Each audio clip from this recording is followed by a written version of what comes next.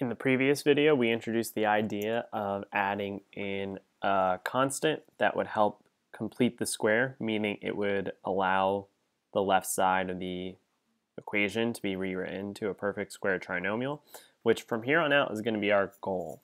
So when we're solving an actual equation and we actually need to use completing the square, we rewrite so that we just have an a coefficient of 1. This is a really big deal here. So we have it when a equals 1 and our b term with x on the left side or constant on the right. Of course, moving terms around will do this just fine. Please keep in mind that the coefficient for x squared has to be 1. If it's not 1, how we can work around that is by dividing everything by that a coefficient. So we then add in the completing the square term, the constant, or eventually what becomes the constant, to each side of the equation. And I'll underline this in blue because I think it's really important. And you'll see that there are lots of steps here. So I'll refer to this as I move through it. And then pretty much from here on out, this is the same song and dance, which is an infamous Frank Sinatra song. So if you want to YouTube that, complete these, maybe that'll help you get through the last 3 steps. And we're almost done this, so kudos to you for sticking with me.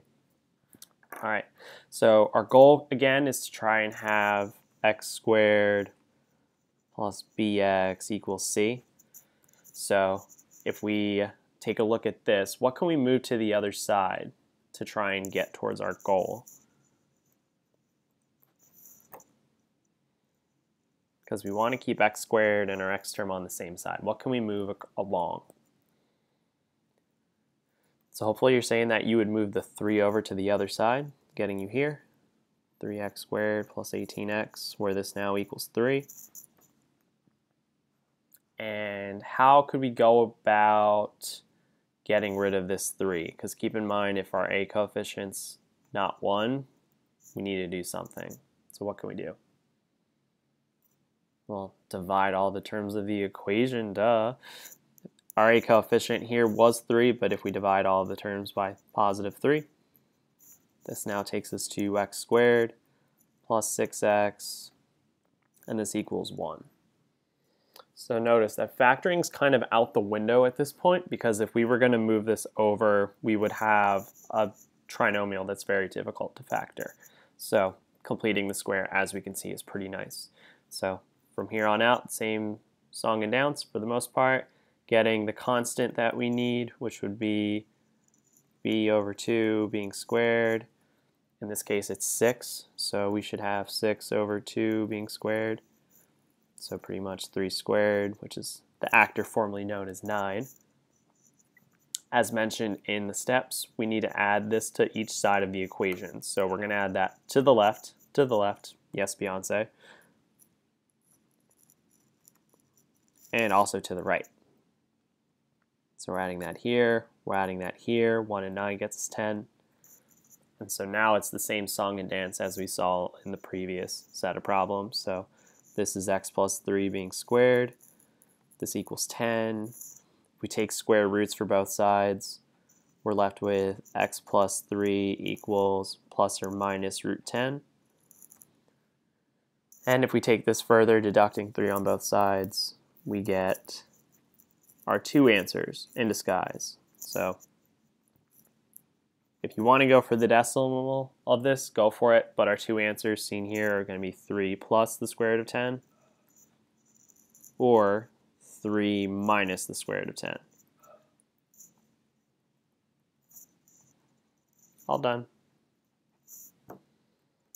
Lots of steps. Definitely a newer type of problem that we've seen.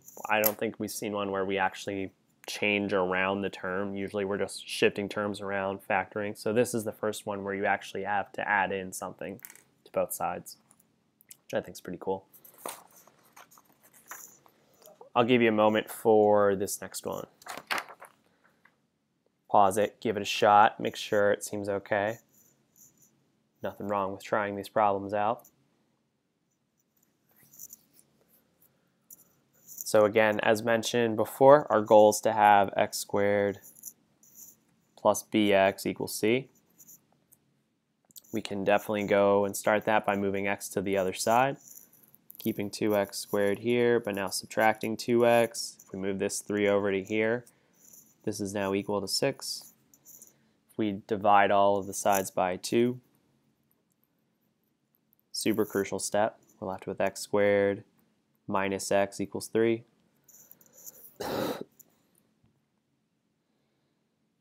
If we go from here, our constant b over 2 being squared is going to be negative 1 over 2.